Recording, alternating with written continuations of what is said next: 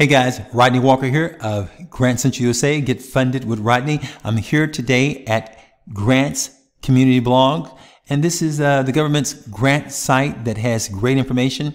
And I want to take a look at what we've been talking about. We've been looking at what is a grant, and I've been discussing with you what is a block grant. We've already looked at that. We looked at what is discretionary grants and what is a mandatory grant. And today we're going to be looking at what is a formula grant. If you didn't get a chance to catch the other videos on this topic, go back and check them out. But for now, we're getting ready to see that a formula grant is actually a type of a mandatory grant.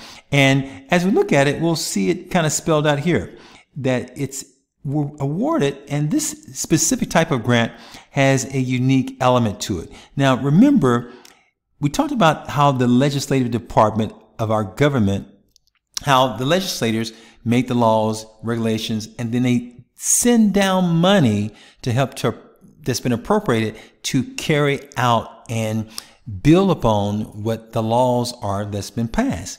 So this money is oftentimes going to governmental agencies that are in charge of administering that particular grant. And sometimes they'll have a formula, oftentimes like this, for the way that money is to be allocated to its recipients. So as we look, they give an example here about Medicaid. And Medicaid is an example of a formula grant, and it's been issued out.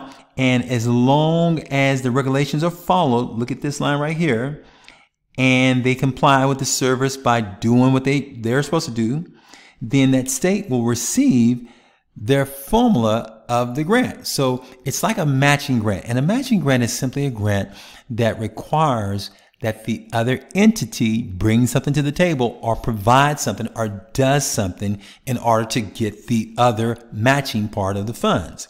So in this case, that's what this example is in terms of formula grants. Now let's look at these different types of grants. If you'll scroll down with me, you'll see that a formula grant is different for every program. And as we look, here are some of the basic elements of it that are worth noting. Number one, a formula grant. These are allocated to states based upon the proportionate population of those younger than 18. And then the second thing that's worth noting is that a state government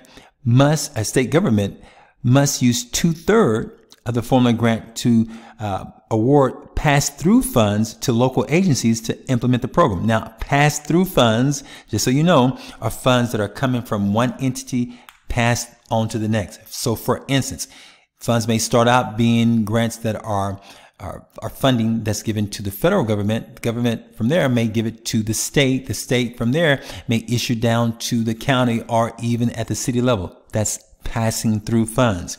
Now let's look at this last compliance issue. Non-compliance is one of the 4 core requirements can lead to a 20% reduction in funding the next year.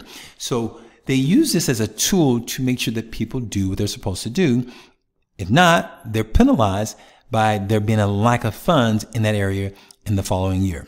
Hope this helps you, my friend, as you continue to learn about what these discretionary and formula grants are and all these mandatory grants. I know it's a lot of information, but there's a wealth of information here.